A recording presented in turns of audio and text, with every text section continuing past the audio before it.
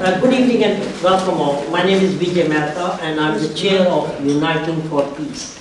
I'm pleased to see you all dedicated peace and development activists. All of you are driving force behind social change in our world. It's an honor to have Sir Richard Jolly with us today as our keynote speaker. And I don't know if Lord Fred Jolly is at the moment, who's going to respond to Sir Richard's lecture, and equal honor Rita Payne, to be our chair this evening of the annual Erskine Children's Lecture. The lectures are a tradition which have been delivered by eminent politicians, academics and diplomats. The first one was in 1997 by the then President of the UN General Assembly, Ismail Razali, Ambassador of Malaysia. These are compiled in a book, The UN and its Future in the 21st Century, which is available here today on that table. The lectures are held annually in honor of Erskine Childers, a UN free thinker, critic and constructive analyst. He was a man with few illusions about UN flaws, shortcomings and its need for reforms. Nonetheless, he remained to the end a dedicated servant of the organization's founding ideals. He was a colleague of Sir Richard and they worked together at the UN. Let me convey a greeting for Marjorie, Erskine's and David, Erskine's partner and son, who currently live in Netherlands and are not able to join us today.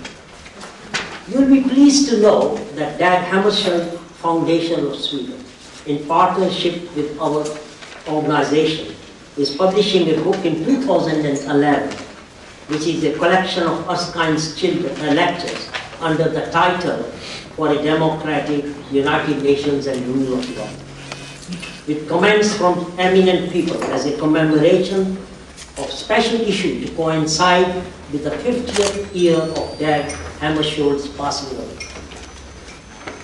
Allow me to say a few words about our organization, Uniting for Peace.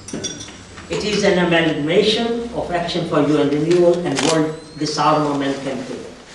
These two vibrant organizations have been around for decades, working on the most intractable problems, challenges that directly or indirectly affect us all.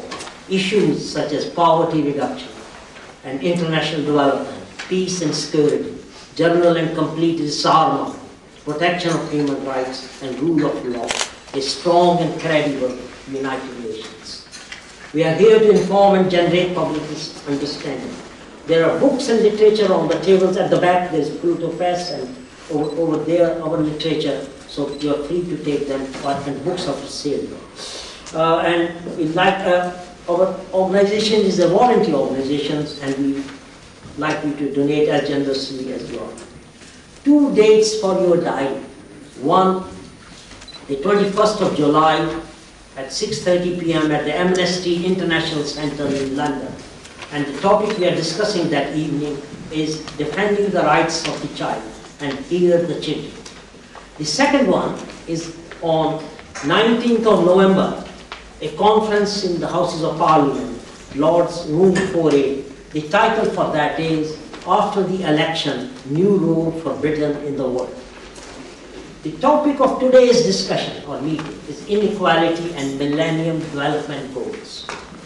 It's an important one for the simple reason everybody's talking about it, and also there is a big conference and a debate in New York in September. In the 21st century, in the midst of plenty, people should not die of hunger, disease, and denied the right to education and maternal health. Trillions of dollars were spent on bailing out the banks, while staggering shortfall of funds remains a reality. So that's what we are discussing in today's meeting, strategies and solutions for the completion of Millennium Development Goals. Without further delay, I'm now going to pass on to our chairperson for today, Rita Payne, former BBC World's Asia editor, and now chair Commonwealth Journalists Association for starting the evening. Ladies and gentlemen, please welcome Rita Pay.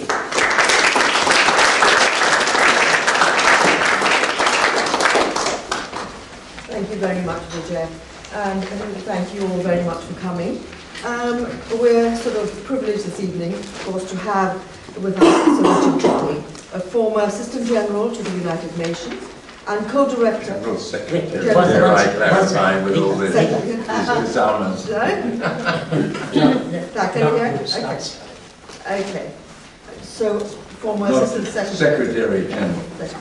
So, forgive me, so here we are. We will start now. Former Assistant Secretary General to the United Nations and co-director of the UN Intellectual History Project.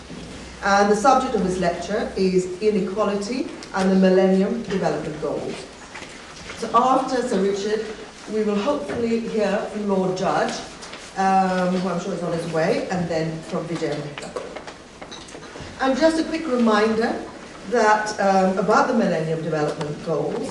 In 2000, world leaders agreed on a set of goals to be reached by 2015 for slashing poverty, hunger, disease, maternal and child death, and for improving the environment, education, and gender equality.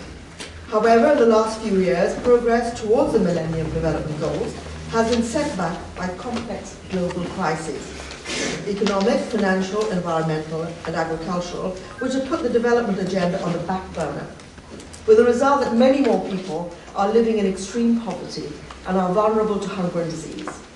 It has led to a serious setback and shortfall in the funding for the completion of the MDGs.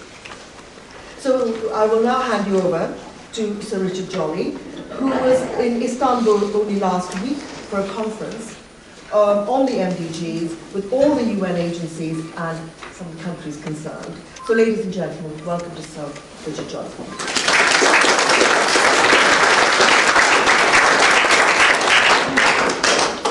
Thank you, one and everyone, and thank you for that nice introduction. Vijay, thank you for the invitation. Thank you, Carl Miller, wherever Carl Miller is, who I gather had some hand in making sure inequality was written large into the topic for this evening.